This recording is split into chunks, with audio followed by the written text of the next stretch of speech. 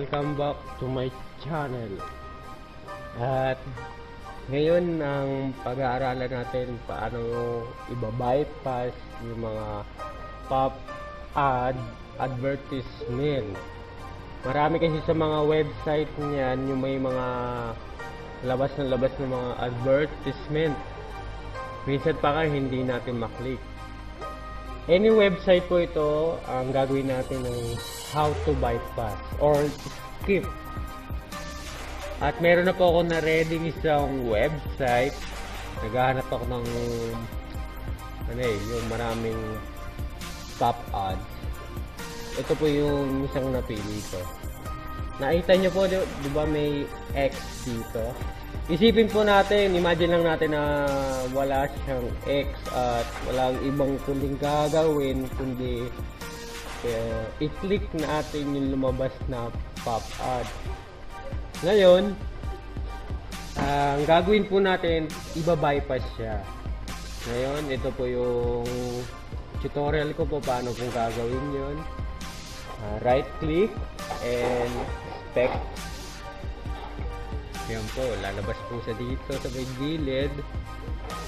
Yan, nakikita po natin, ito po yung expect elements. At nakita nyo po, ayan po, diba? Ayan, kapag ayan pong kulay blue, buo po yun ang naklik. Ito lang po tayo yung kulay pink. Ayan. Ang gagawin po natin, kapag nag-highlight na po ito, i-delete po natin. Click delete.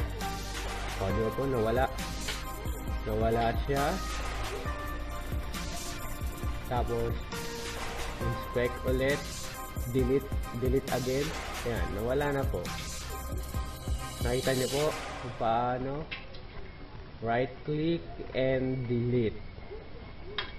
Imagine po natin na wala po yung X kanina. Ayan po, nasa website na tayo.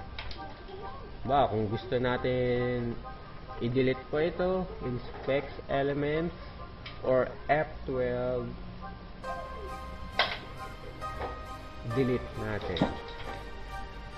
Ayan po, nakita niyo po, diba? Yan, delete lang. Ganun lang po how to bypass any website na may pop ad. Ayun lang po ang aking tutorial. Salamat po sa inyong time. Please subscribe my channel. Thank you.